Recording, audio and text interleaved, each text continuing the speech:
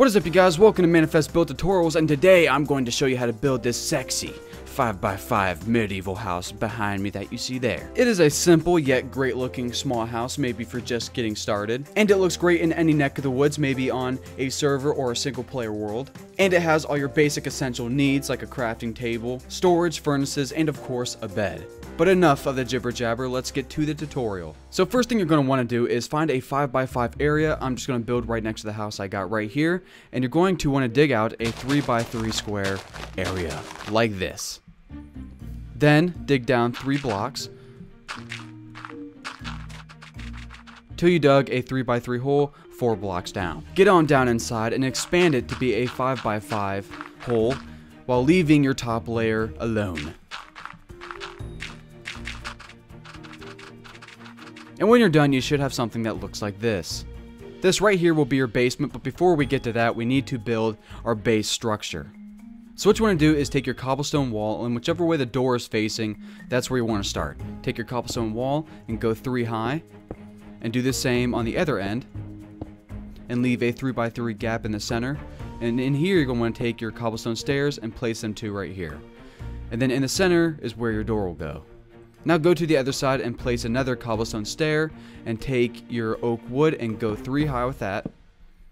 Take your cobblestone stair, put it down, and then take your oak wood and go again 3 high. And I'm sure you can guess it what's going to happen now. You're going to take your cobblestone stair, and then we're changing it up now. You're going to take your stone bricks and go 3 high. Now back to the stone stairs and do the same thing. Oak wood, go 3 high.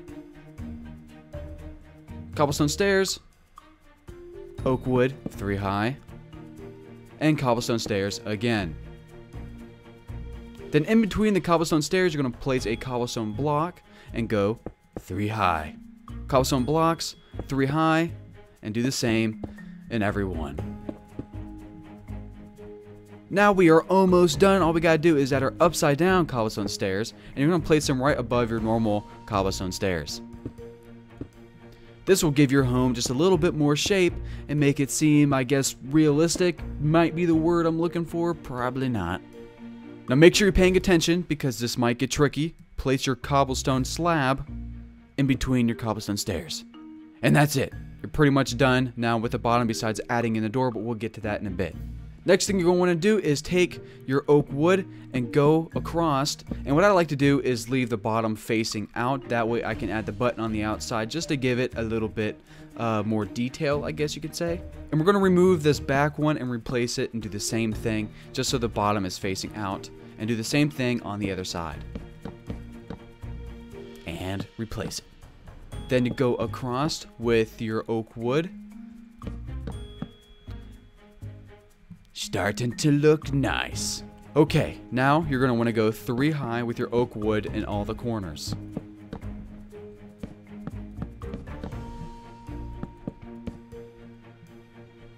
Now we're going to be adding the second story or third story if you're counting the base as a first story. So we're just going to do the same thing that we did on the layer below and have the bottoms facing out.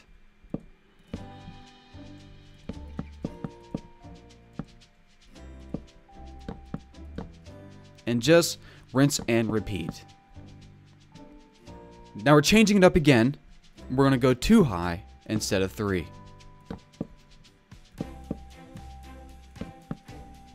Now we're going to do our roof, which is pretty simple. All you got to do is just take your oak wood stairs and go across.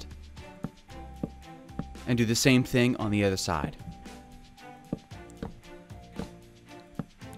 Now the side of the roof that is on the same side as the door, you're going to go upside down stairs and make a nice little archway.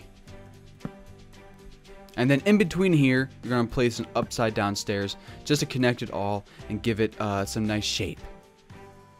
And at the very top, you're going to place an oak wood slab. Now we just got to fill in our roof and make it look nice and dandy.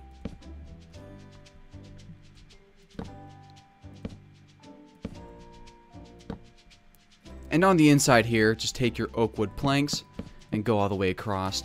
And then take your oak wood slab and go across on the top as well.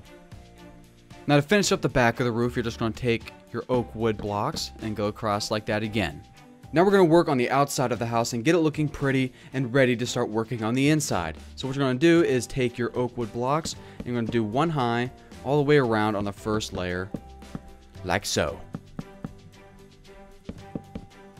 Then take your wool and you're going to go too high and leave the center blank because that's where your windows are going to go. So do that on all sides of the house. And you guessed it, go ahead, add your glass panes.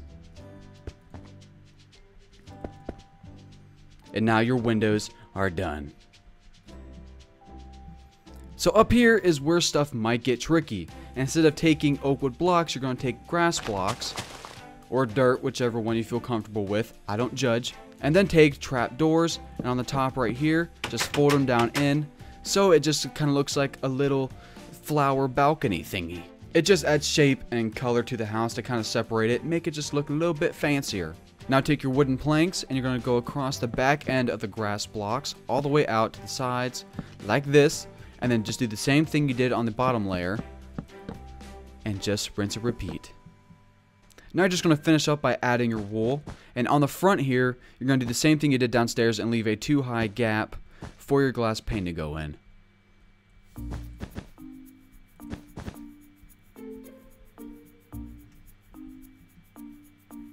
And now glass pane, and you're done. Now of course, to add some extra detail, I know that it kind of goes outside the 5x5 layer thingy-majig, but you don't have to do it. I just do it because it looks good. You're going to add some buttons on the outside.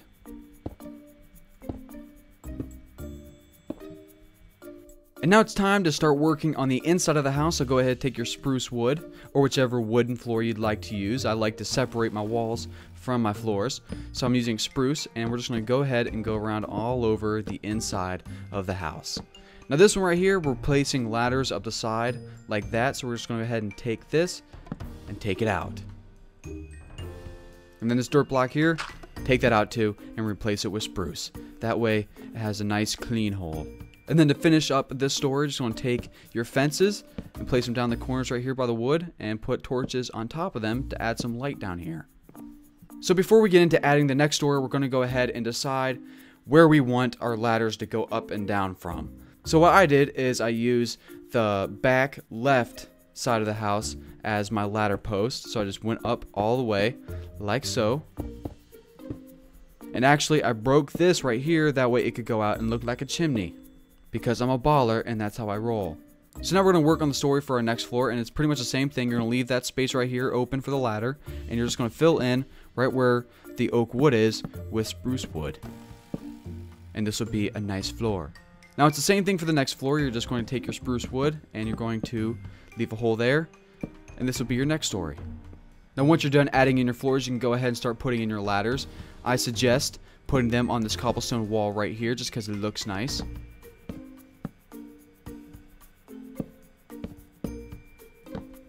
And now it's time to start working on the interior, and we're going to start with the basement and work our way up. So you're going to take your cobblestone wall up there and you're going to go all the way down to the basement floor. Again, don't forget to add your ladder so you can get back up. Now we're going to start working on our basement walls. I chose stone bricks, and you're just going to take your stone bricks and go all the way around the outside of your basement.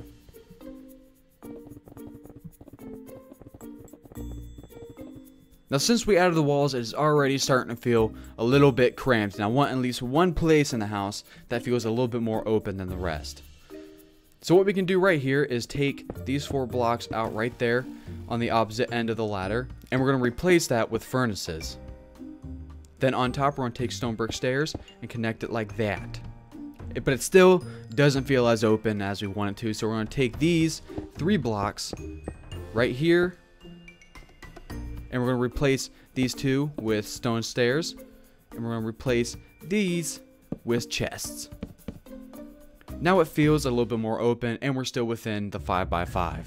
But to add in just a little bit of decoration, take away these 3 blocks right here, and you're going to take your stone brick stairs and place them on top of each other all the way to the other end of the wall. To me, that kind of creates like a wine cellar holding place kind of look to it. I like it. I don't know if you like it, but I do. And now your basement is pretty much done. All you gotta do is just add a torch somewhere. Bam, like that. Now it's time to start working on the living space area that doesn't really have a purpose but just looks pretty good. You're going to take your birchwood stairs or whichever type of stairs you want and place a chest right beside it. Then you're going to take your bookshelf and you're going to go up to and put a oak wood slab on top of that.